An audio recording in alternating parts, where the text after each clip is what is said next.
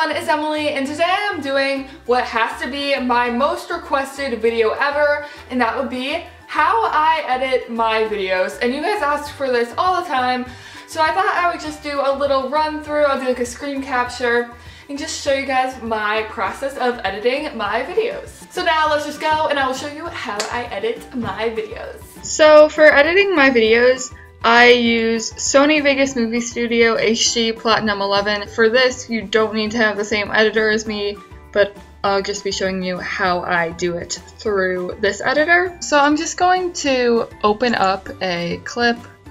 So the first thing I like to do is import all of the clips into Sony Vegas that I want to use for my intro.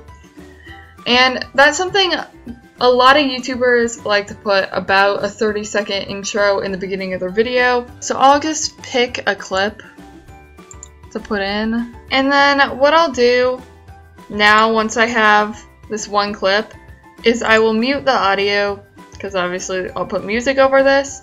And then I like to do some color correction to this entire track here. So for this, I'll click on this track effects thing, and I go to Sony Color Corrector Secondary. And usually what I like to do is just turn up the saturation a bit. And then a lot of times I turn up the brightness too, but not quite as much. I just put it up usually like 0.02 or 0.03. So something I feel like makes the intro a bit fancier and cooler looking is to add some transitions. So I would say don't add a transition in between every single clip, because that's a little bit excessive, but you know, just where you feel like it looks nice, you can play around with it.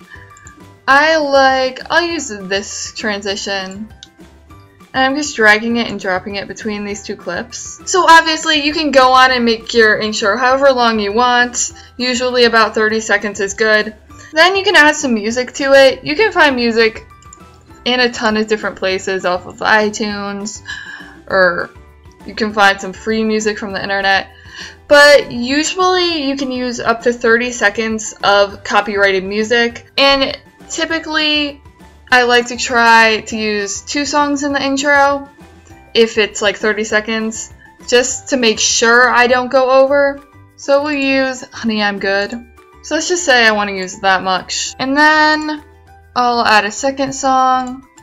So I'll go with Love Me Harder. And another thing you might have noticed a lot of YouTubers doing, especially, well, not especially, including me, is putting an overlay, like saying what the video is about. So I've done that in a bunch of videos, including my How to Pack for Vacation video. So as you can see right here, I have this overlay pop-up that says travel/airplane essentials. So I'll just show you how I do that and then how I animate it. So I make the overlay by going to picmonkey.com. And this website is completely free. You can't get the Royale version, but I'm good with just the free version and it works just fine for me. So I have to go to design and I just choose the square. I make the canvas transparent. That's super important. Otherwise you'll have a white box around your overlay. And then I go to overlays. And I like to choose geometric and pick some sort of shape that you want your overlay to be in. You can also go down here to labels, and some of these look pretty cool. Actually, I think I'll go with this one because I really like how this looks. And I'll just choose a color. I really like a pretty light blue, so we'll go with that. Then I like to hit this button right here, which is Combine All Image Elements. So that way you can move the text freely without accidentally hitting the overlay. So it just makes it like a part of the canvas, if you know what I mean. So then I just go to text, and I downloaded a bunch of fonts from dafon.com. I'll add text, and I will use Bob's Burgers because I love that font. And I'll just type DIY. We'll say I'm doing a DIY. And then we'll use a different font. Obviously, you can do this however you want. I mean, I don't really need to But something which a lot of YouTubers like to do in their thumbnails and in fancier text is to do that kind of glowing text effect. So how you do that is go into effects and scroll down until you find the one that says draw on it. And I like to turn the hardness down to 0 and choose any color. I'll just use white for this. And then I'll zoom in a little bit and just draw around the text. Normally I like to go a little bit slower with this, but I'll just show you pretty quickly. But also if you have a sort of, I guess, hollow font, like the DIY here, you can color this in with the draw effect. You actually might want to turn the hardness up if you're doing something like this where you're going to be drawing inside the lines. And this does take a while, I'm just warning you if you write something a little bit longer. And then, wow, this is looking great, but I mean, I'm sure you're getting the idea. Then I like to go back to overlays and try and find some sort of overlay that relates to whatever this is. So there's so many options. You even could just add like a star. Then you can take your overlay and go back into Sony Vegas and put it in a different track. So this is from like a Christmas thing. So this is paper ornaments, but you know, still getting the picture here. So if you made it a square, obviously when you drag it around, it's gonna like go off the screen. So on Sony Vegas, you can go down here and choose widescreen TV aspect ratio, and then it fits perfectly. So to make it like fly into the screen, you can use these keyframes down here. So you want to start with it off the screen, and then choose down here and click create keyframe, and then scroll forward on this timeline until you get to a point where you want your overlay to be in the center of the screen, and then drag it into the center. You can zoom it in a little, do whatever you want, and then click create keyframe.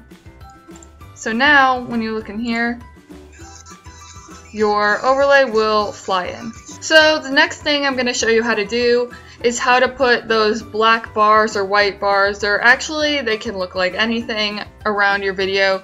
So you want to click on this event pan crop thing. Then you want to uncheck the lock aspect ratio. You need to make sure that doesn't have a blue box around it. And then you can just slide down on here. And as you can see, it makes the black bars. You can make them as big or as small as you want. And then if you want to make them a different color, you can see there's all these options here. So in the track below your video with the bars on it, you can put any picture, any color you want. So there are like blue bars. But you can make this completely customizable. You can download any picture from the internet. You even can put another video below. So if you want to do like this thing, I don't know if you would want to do that or not, but you can get super creative with it. But after the intro, I usually like to add a part where I'm talking and explaining what the video is going to be about.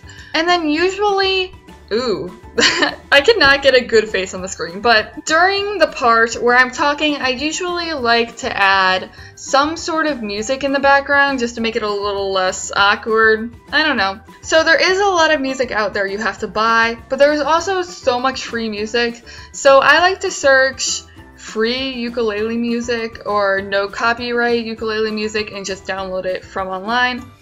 So I'll find some that's already on my computer. I just slide it down to make the music quieter. Then after the talking section, I just edit the rest of the video, and I like to do it in sections. So if I'm doing like 3 DIYs, I'll show some clips of the finished first DIY, then I'll show how to make it, then I'll show some clips of the finished second DIY, then show how to make it, and just go on like that. And at the end of my videos, sometimes I forget to do this, but I often like to add an end slate. So if you've seen mine, it just looks like this.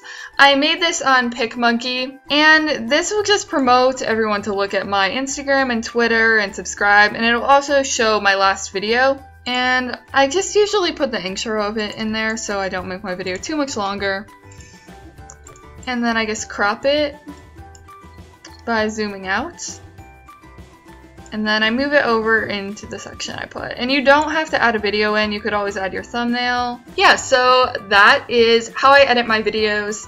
I really hope you enjoyed. Please give this a thumbs up if you did. If you have any additional questions about Sony Vegas or editing videos in general, you can leave them down below. And keep in mind that having a YouTube channel and making videos is a creative thing. So your videos don't have to be exactly the same as someone else's. You can make up your own ways of doing things. Like, there's no wrong way to do it, if you know what I mean. I will see you in my next video. Bye!